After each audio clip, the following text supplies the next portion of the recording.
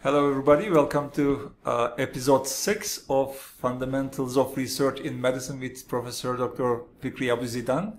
Hi Prof, welcome again.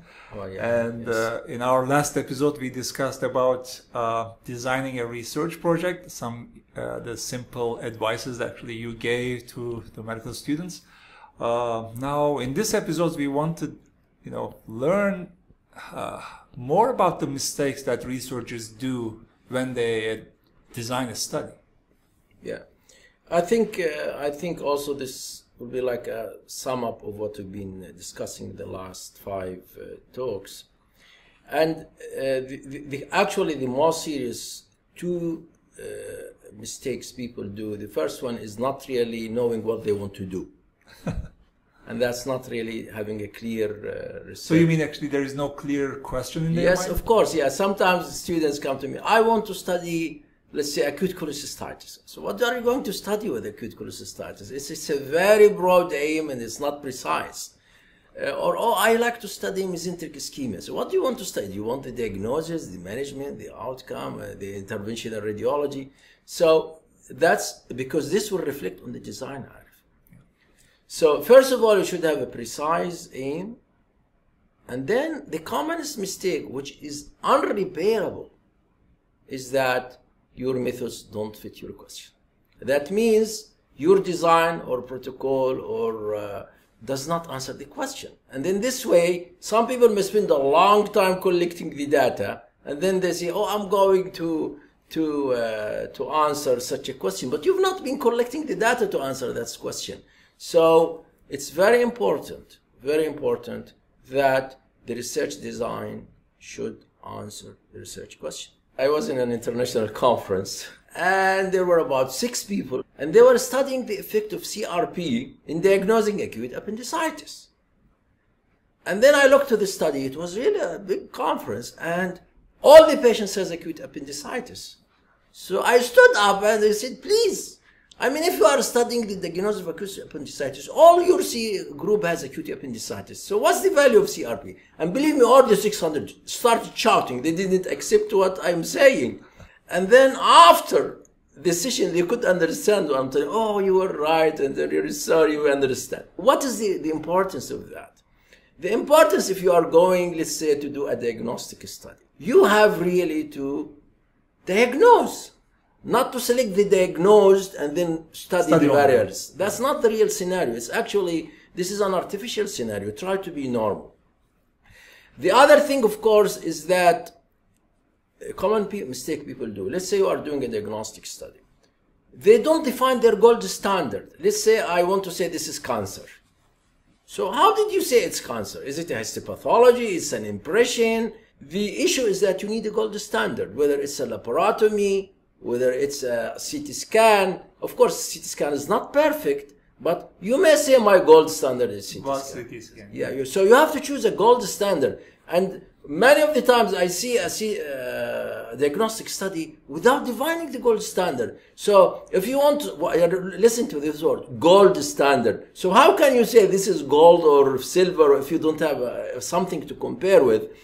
And the other mistake I really annoys me a lot, and this is also, I want you really to understand this point, is that the person who usually knows what is a cause and what's an effect, usually they are clinicians.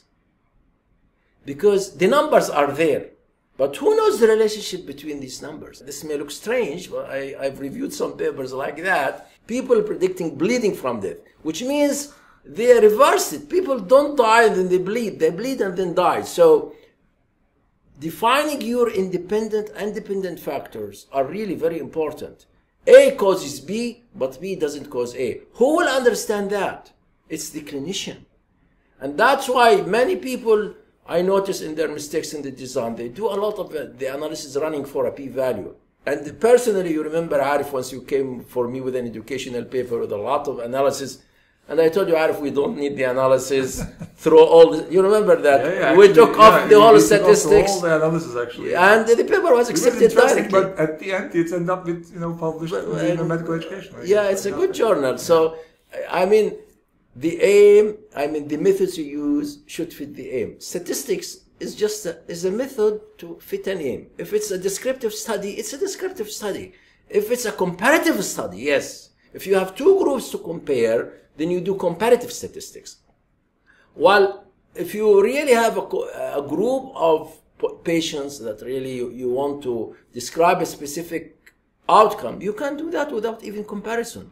I mean, of course, comparative studies, they look more fancy and have better chance to be published. But in principle, the methods should fit the aim of the study. That is the other commonest mistake I found. People don't understand the difference between dependent and independent factor. Death will depend on the amount of bleeding or on the blood pressure. But blood pressure does not depend on death. There is no blood pressure at all, zero. You cannot say. So that's although it looks very simple, Harry, but you will be surprised to see how people don't think about these basic things. So again, just to summarize, please be precise in your research question.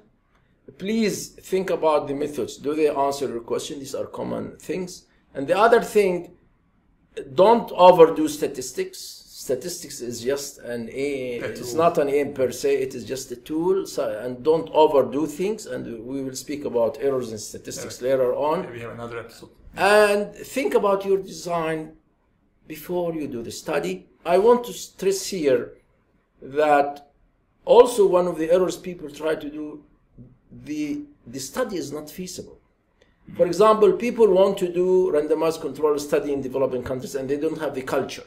Yeah. So you are sure that there will be no concealment. You are sure there will be no randomization. You are sure there will be manipulation. So the study is not actually achievable. It's not feasible. So you have to know, okay, you want to build a sky tower. You don't have the facility to do it. Why to do it? It's better to have a proper tent that protects you from the sun with a nice wind through it, and you enjoy your proper... so using the resources logically. Logically, yes. Yeah, and you will be surprised. I'll just give two examples. There are two studies in the literature trying to use a mosquito mesh for hernia. You know, this very expensive mesh you put them for the hernia. They use the mosquito tent, and it's the same result as the manufacturer. The other one is also a very interesting study by Professor Anzalone from Italy. He developed a very simple method of suction of blood in the poor countries to really transfuse the blood, retransfuse the blood. So you have to be innovative in your thinking. You have to live at what you live. Don't really look too much. Grow slowly. You're capable of doing research. These researchers in a developing country did their prospective randomized controlled trial using the mosquito net. Please go to the midline and read it. So, and that's, by the way, called disruptive technology, which means you bring new ideas that the companies do not like.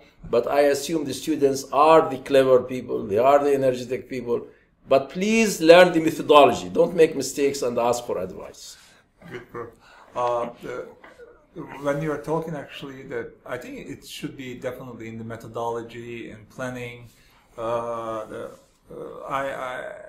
couple of my experience actually when I reviewing some papers, you're reading the methodology, the study is already done, but there is no mention about the ethical approval or nothing. Yeah, that's right. Do you think it is a the mistake? Actually, the recently actually maybe decreased because there is a good control of the. It's a major mistake. I'm really.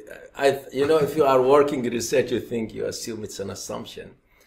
So of course, if your study is non-ethical, no one will publish it. And now it's very good that the journals start to insist to have availability of data, and you've seen this repeatedly in different journals that the data should be available to be checked. Yeah. And it should be to a high standard. And I can tell you one of the lessons I learned, we have to respect ethics, we have to respect the rules, and we are in a learning process. I remember about 40 years ago, we used to do retrospective studies because anonymous, we practice ethically, but we didn't need an ethical approval. And many of the countries now, but now, not all countries now, we do some prospective studies. Some countries, For anonymous data, they consider it an audit. They don't ask an ethical approval. For example, photographing the patient. Before, I used to, a lot of photographs, we call it oral consent. Yeah. Now, I don't take a picture of any patient without a written consent, without a form which is in my bag, always. Because some of the images, you will see them one in your life. Yeah. So I don't want to miss that. So my camera is on my side, and my consent is in my bag. You have really to take a special permission. for the studies, actually, and you complete the all study in the lab or in the clinical environment, whatever it is, 1 year, 2 years. But if there is no ethical, just to stress this, Arif. Also, I have seen a very beautiful randomized control trial in this city that was not published in high-rank journals because it was not registered in the trial clinical trial registry. So you have to follow the principles. The time is short to go for that. You have to have proper ethical approval. You should have proper registration.